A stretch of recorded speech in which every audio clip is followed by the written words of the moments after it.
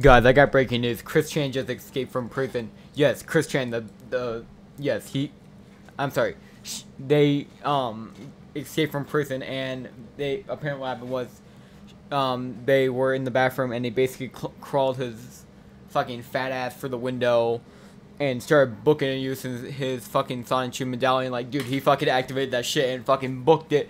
They weren't able to, they're not able to find him so far, and they're probably gonna lure him with the new Sonic 2 fucking shit and more medallions so he could become fucking Ultra Instinct fucking Chris Chan. Yeah, but yeah, that's breaking news with Chris Chan. Yeah, fucking.